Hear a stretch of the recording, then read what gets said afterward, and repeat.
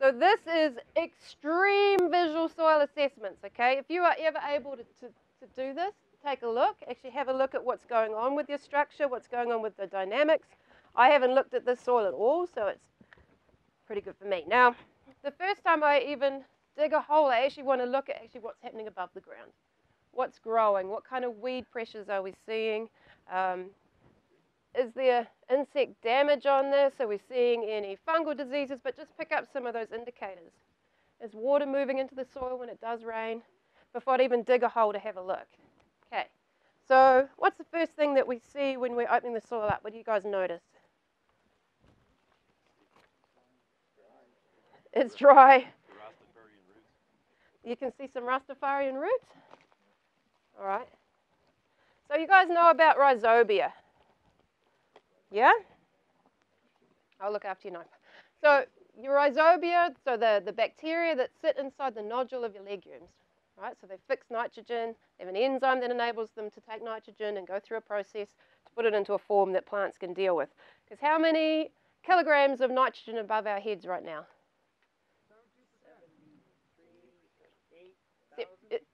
78,000, yep. So 78,000 kilograms. It's good that you listen to me, Cam. Keep you on.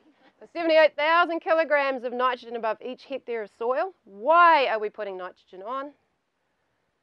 We don't capture it. We're not capturing it. Yeah, okay, and we've got to look at why.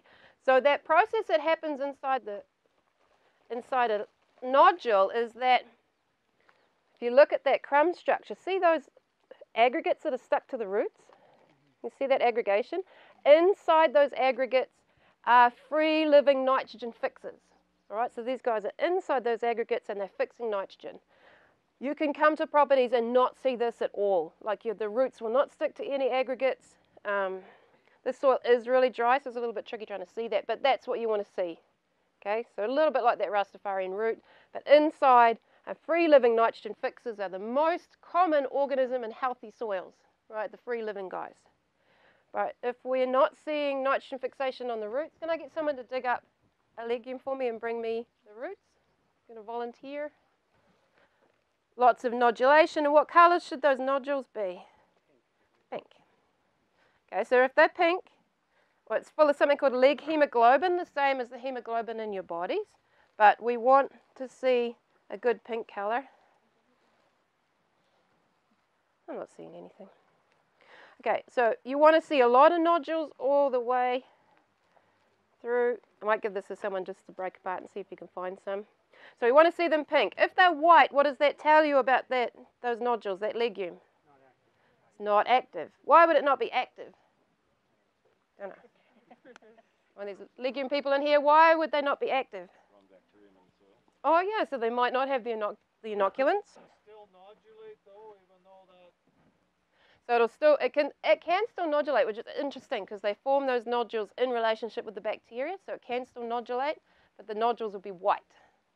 So they won't be releasing nitrogen. No nitrogen. So I've got guys going, oh, look at all my clover and all the nitrogen I'm fixing. No, you're not. Okay, so you want to have a look.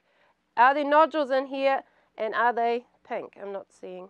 Stop these organisms fixing nitrogen, and they're two trace elements, all right? They need it for the enzyme to make the process. Does anyone know what they might be? Moly, yep. Not boron. No, they actually need it for, it's required for the enzyme. So we've got molybdenum.